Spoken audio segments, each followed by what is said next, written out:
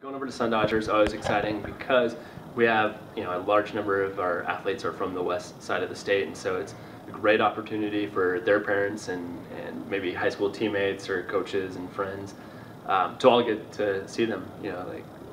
Otherwise they'd have to travel a little ways to catch some of their other meets, but this is a great opportunity for them.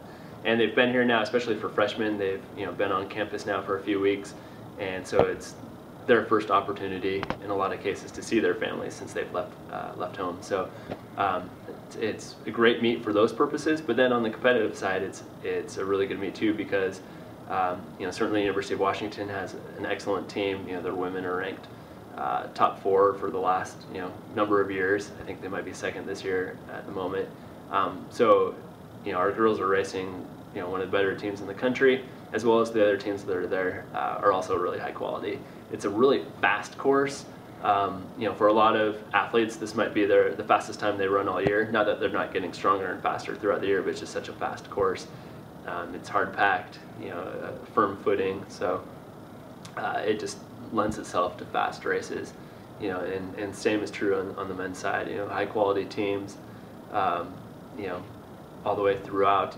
Usually Portland State is there, and so it's an opportunity for us also to see at least one other conference school, which is a lot of fun as well, before we head over to Bozeman a week later.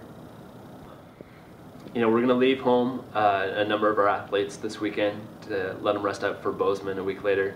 And so it'll be a really neat opportunity for some of our other athletes to step up, take some leadership roles.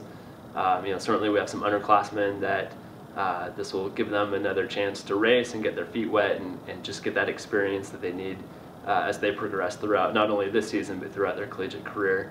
But I look for girls like Katie Aragoni to really step up and take that leadership role. Not just in terms of how she places, but in terms of leading the team as a whole. I think Katie Lynch is going to have a great race. And certainly a lot of others that are from over there, I think, will step up, in front of their friends and family. I think like a Michaela Chuka, for example, and Amber Core, I think, is going to have a great race, and on down the line. On the men's side, we have, I think Stephen Cooch ran well last weekend, or not last weekend, but our last race at Meade, and I think he'll continue to improve.